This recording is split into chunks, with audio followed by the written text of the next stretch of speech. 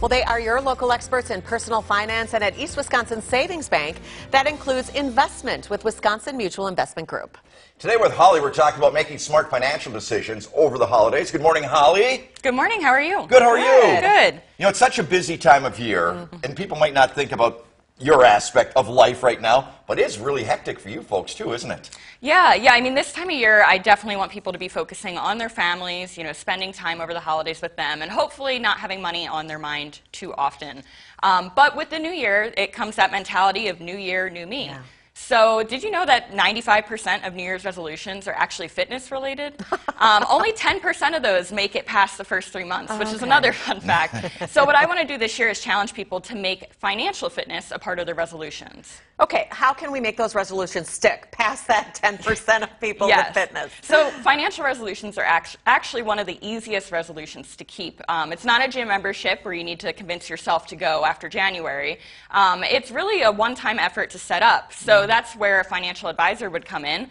You know, you just got to convince yourself to meet with them, and then they really take it from there. That's not to say that we can't do more. We can't be more involved. I love it when I meet a client that wants to really get involved and ask those questions, but that's not everyone's cup of tea. Sure. So no matter how much guidance you're looking for, one key to making it stick is having someone on your team like a financial advisor.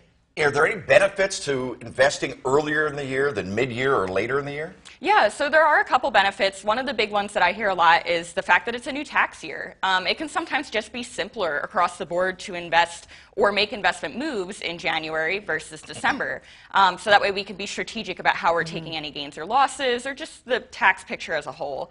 Another thing that a lot of my clients like to do is use any year-end bonuses that they might get through work and maybe just do everything all at once so they don't have to worry about it at the end of the year. So if you have retirement contributions you want to catch up on, it can be nice if you're fortunate enough to have a year-end bonus to just use that in one go. All right, let's talk a little bit about finances being tight right now for a lot of people. We're buying Christmas presents and things like that. How do we stay, keeping up on our savings? Yes. Like, we might be a little bit behind on our savings, but we don't have to get too far behind. Yeah, I think between, like you said, between all buying those gifts and just year-end expenses, I think everyone's pockets are feeling a little light right now. And that's not something I want to ignore either. I mean, we're looking at the full financial picture here. So we want to make sure that we're tackling maybe any debt that came up during this time of year or even before this.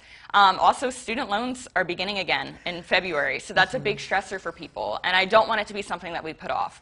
So when we meet, we'll make sure that we're looking at, okay, what debt do we need to tackle first, but also how can we keep up on those goals, the retirement, buying a new home, anything that's in the near future, we don't want to let it fall behind. Last question, what should we look forward to in financing and possibly investing in the new year? Yeah, so I have some exciting news. Thanks to all the trust that our clients have put in us over the past year, we needed more help. So we brought on Deborah. She actually has worked on the front line at East Wisconsin Savings Bank for a little bit now. So she'll be a familiar face, and she's going to fit right in our investment division. So that personal investment experience that our clients have come to know and love is not going anywhere. If anything, it's just going to be enhanced with more people on our team. Nice. Awesome. All right. Well, there are 6 East Wisconsin Savings Bank locations throughout the valley, and you can meet with Holly and her team at any one of them to reach Wisconsin Mutual Investment Group. Check them out on Facebook at WIS Mutual and their website, eastwis.com/investments. There you see the phone number too,